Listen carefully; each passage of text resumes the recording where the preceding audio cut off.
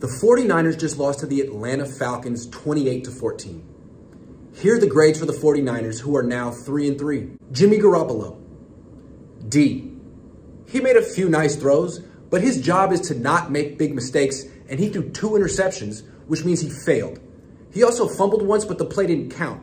The past 2 games, Garoppolo threw no picks, and people began to wonder if he had improved. He didn't. The previous opponents simply dropped potential interceptions, and the Falcons did not. Garoppolo is the same quarterback he always has been. When he throws more than the offense runs, his career win-loss record with the 49ers is just 9-14. Today, he threw 41 passes, and the offense ran just 16 times. The 49ers can't win that way because Garoppolo is too mistake-prone.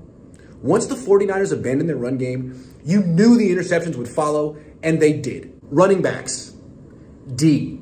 Jeff Wilson Jr. had a terrible game because the 49ers overused him the past 4 weeks when he carried the ball a whopping 65 times.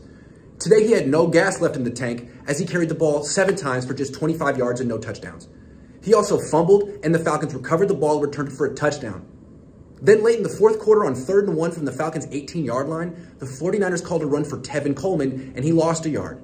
He's not a short yardage back. We learned this last week. Terrible play call.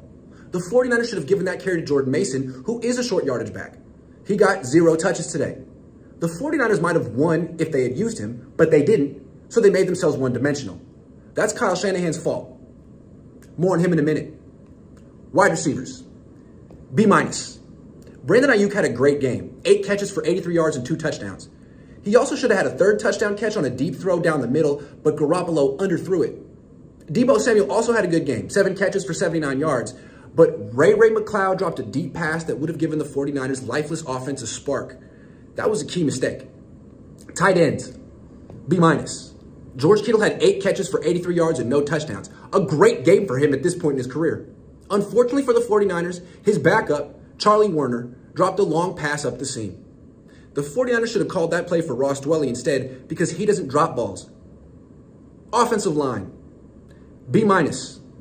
They gave Jimmy Garoppolo plenty of time to throw all game, but they couldn't create rushing lanes for Jeff Wilson Jr. or Tevin Coleman. Mike McGlinchey was horrible and left the game with an injury. Defensive line, B-.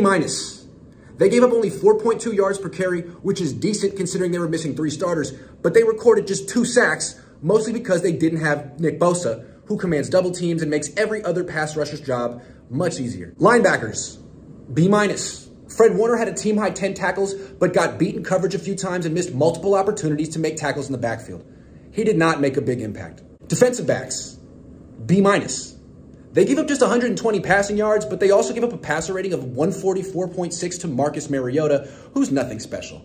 Travarius Ward left the game with a groin injury, and without him and Emmanuel Mosley, the pass defense was extremely conservative. Special teams, B.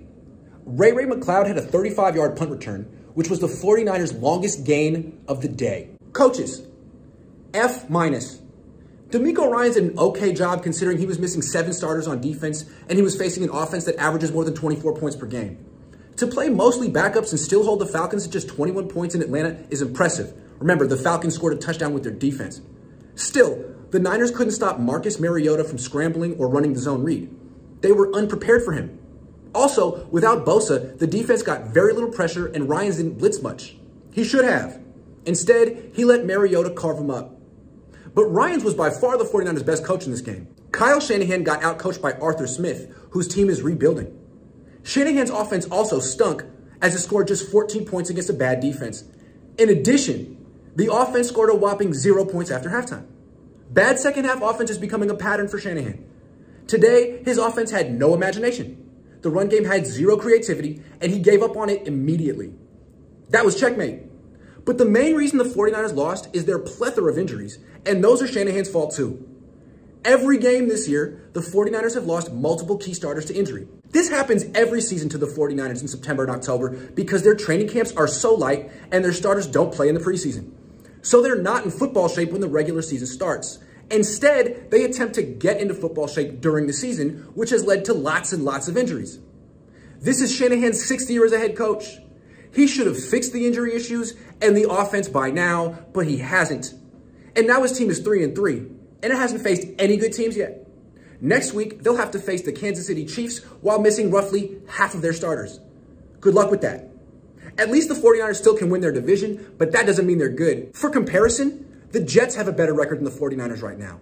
The freaking Jets, whose coach is Robert Saleh, the former 49ers defensive coordinator. Is he a better head coach than Shanahan? I wonder.